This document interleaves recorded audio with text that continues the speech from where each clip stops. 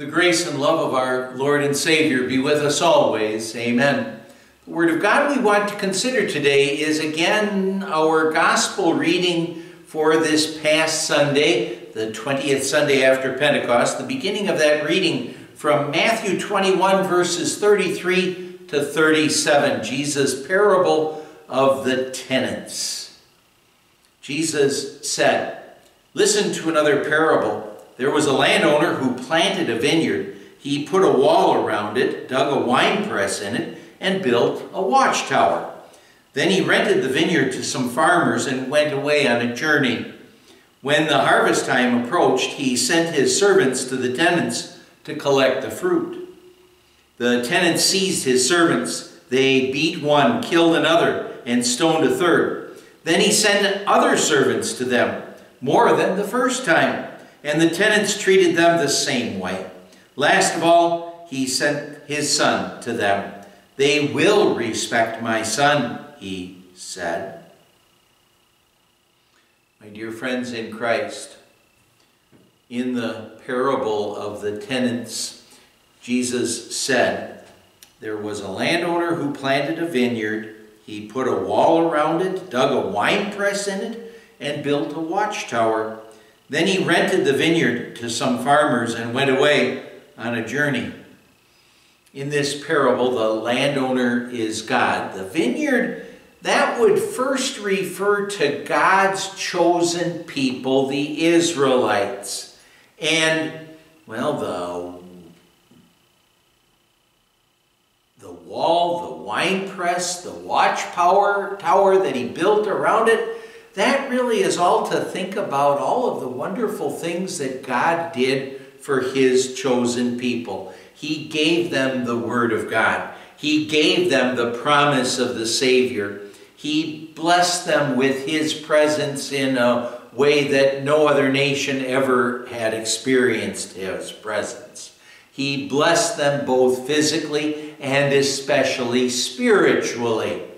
Well, the parable continues. Jesus said, when the harvest time approached, he sent his servants to the tenants to collect his fruit. The tenants seized his servants. They beat one, killed another, and stoned a third. Then he sent other servants to them, more than the first time, and the tenants treated them the same way. Last of all, he sent his son to them. They will respect my son, he said. The tenants that he's talking about here refer to the Israelite leaders and really to anyone who rejects God's servants, the prophets. We could think of, for example, prophets like Elijah and Jeremiah. The Israelites, they really should have received Elijah and Jeremiah with open arms because they were proclaiming God's word to them. They were faithfully preaching the word to them. Yes, they were preaching the law to show them their sin. They were trying to call them to repentance. But that was God's word, and it was there. Ultimately, it was supposed to bless them. They should have received Elijah and Jeremiah with open arms. They were prophets of the true God. But the Israelites, they rejected those prophets repeatedly, just as they ended up rejecting God's Son when he was sent. They rejected him, they had him crucified, and, well, of course, God sent him into the world to be their Savior and the Savior of the world, and yet they rejected him. So why did God send his prophets and his Son? Why does God still send his witnesses into our world today? Well, to speak the word of God to us, to preach the law and the gospel to us, to lead sinners to repentance and faith in Jesus, and thereby to bless us. Tragically, those Jewish leaders, they rejected Jesus, but ultimately God wanted to bless them. He wanted to work on their hearts, but they rejected him. Well, God sent his prophets and his Son to the Jews because that's how God spoke to them. And that's how God continues to speak to us through his witnesses today.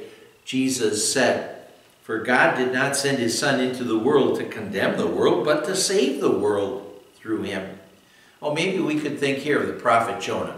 God sent Jonah to the city of Nineveh to say to the people there that in 40 days the city would be destroyed because of their rejection of God.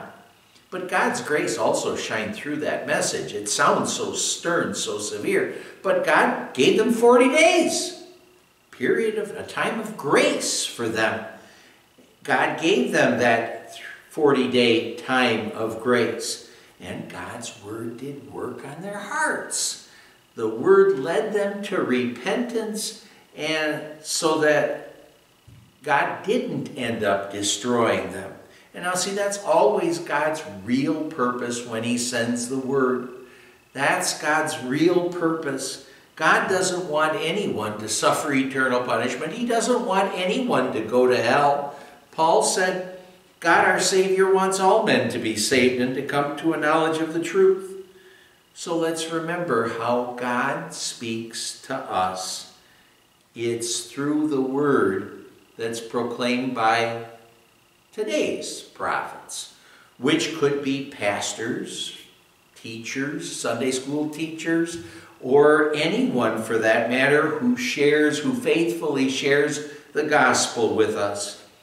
And let's not forget that God does speak to us whenever we, by ourselves or with others, would spend time in the Word.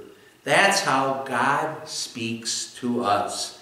And that's how God blesses us.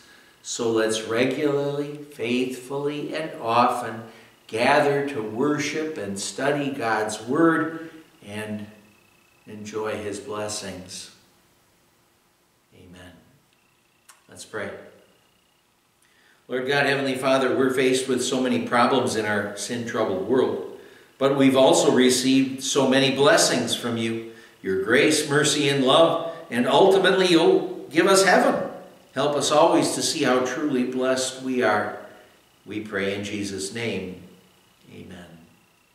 The grace of our Lord Jesus Christ and the love of God the Father and the fellowship of the Holy Spirit be with you always. Amen.